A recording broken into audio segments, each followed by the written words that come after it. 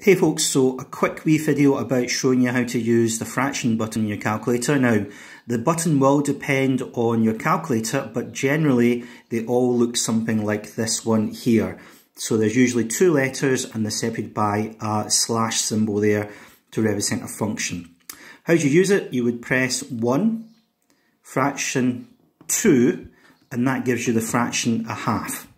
Now to show that's correct, if I add a half onto this, so I press 1, fraction 2, then I get the answer 1, because a half plus a half is 1. So how do you enter fractions that are whole number fractions? Well, say for example 3.5, we would do the following. We'd press 3, then the fraction button, then a half, or 1, sorry, and then the 2, and that gives us 3.5. And again, to show you that's correct, if I add in a half, I should get the number 4.